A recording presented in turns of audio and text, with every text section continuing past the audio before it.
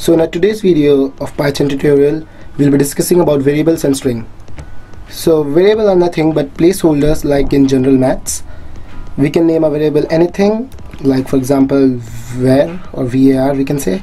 We can add number to the name of variable, but it is recommended that we don't add any special character like this in variable's name.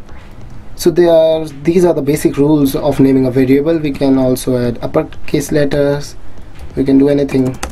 So let's see an example. If var is equal to 5 and var2 is equal to 8, var plus var2 gives 13. So 5 plus 8 gives 13. That's how variable works.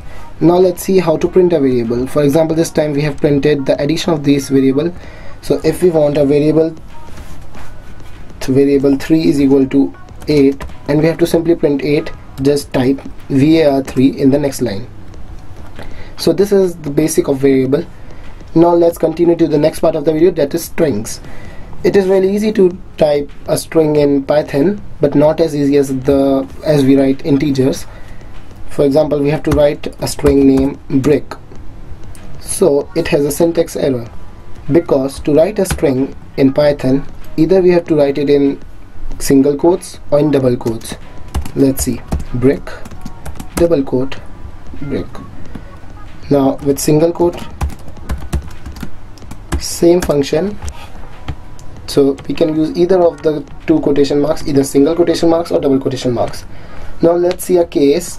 If we have to write I don't know, what happens here is if the string starts from this single quote and stops at this single quote, so it doesn't read anything after it. So it is a syntax error for this part after this single quote.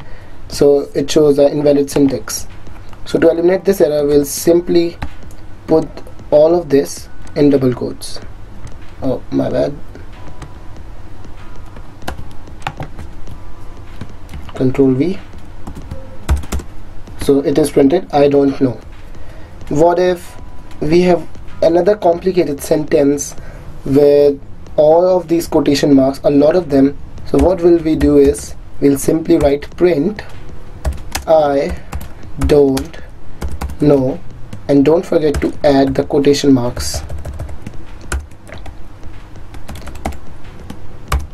So we can also write print. So to eliminate these quotation marks in our output, like this starting and ending quotation marks, we just write print.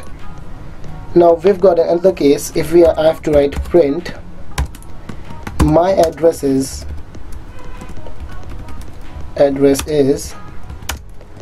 backslash name backslash my name,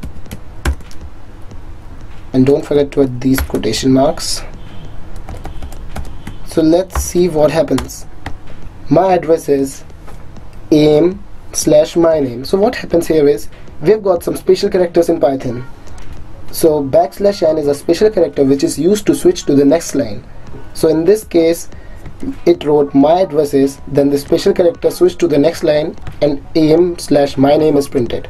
So to eliminate this type of problem in Python, what we do is we just simply write R before starting a string and write, I'll just copy paste it, Control C, Control V, enter. So this time it has printed my address is backslash name backslash my name. So what do this special character R do? So if we add R operator before anything like this, it just prints the raw line as it is and eliminates all the special character included in the string. So R stands for raw string.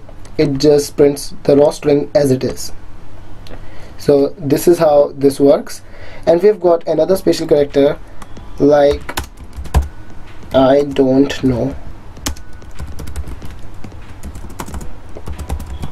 If we have to write I don't know with single quotation marks, we can just add a backslash before this single quote, before T. So it prints I don't know. So now the question is, what does this backslash do to this single quote? Why doesn't it end the string at this here? So what this backslash stands for, escape. So whatever is the next term after this backslash, it eliminates it.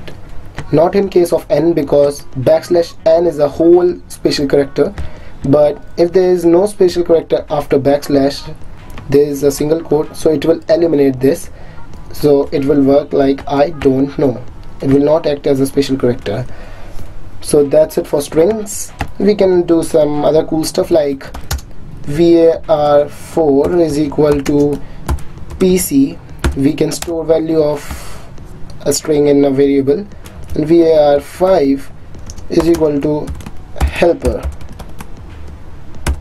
Now add var4 plus var5, so we get pc helper. So we can also add strings, and one more cool thing we can do with strings is that we can multiply a string. We get pc 5 times if we multiply var4 by 5. So these are the little cool things you can do with variables and strings. If you have any doubt regarding this lesson, just write in the comment section below, and also don't forget to subscribe for more. In the next video we'll be discussing about lists and other things we can do with the strings, important ones. So that's it. Thank you for watching.